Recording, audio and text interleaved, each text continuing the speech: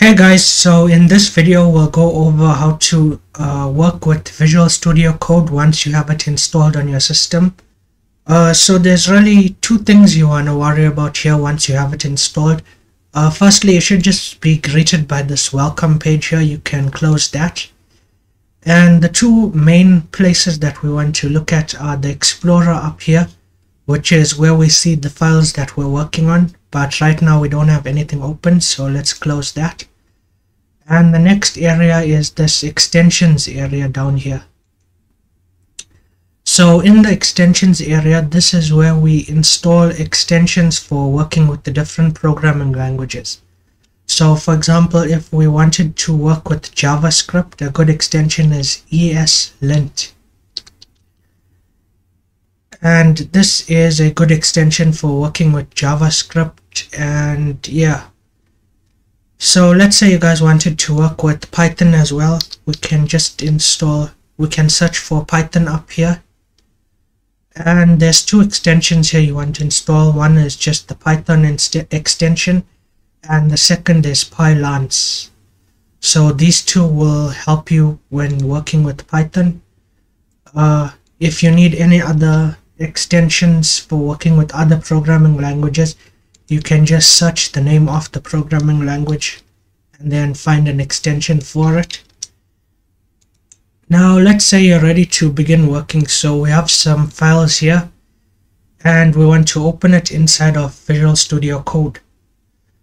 So there's two ways you can do this. One is by clicking the Explorer up here and clicking on Open Folder. But let's say you had this entire thing closed and you have the folder that you want to work on already opened here, and you just want to open these files in Visual Studio.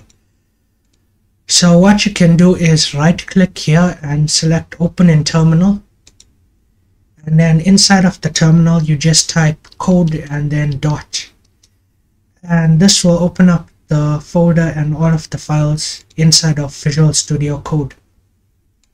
So on the left here we can see a list of all the files we have, and if we click on one of them it will just open it up for editing. And obviously inside of the editor we can just like type in whatever we want and save it and stuff. And then up here at the top it will show you a list of things you have open. So let's say I open a bunch of these files. Now you can see at the top here we can navigate between them. Also on the left here, if we wanted to create a new file, for example, there's a new file button up here and a folder button as well. So let's click this new file button and we'll create something called test.html. And that just works. It creates a file here.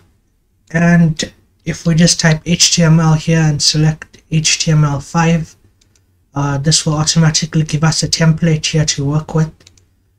So yeah, this is basically how Visual Studio Code works.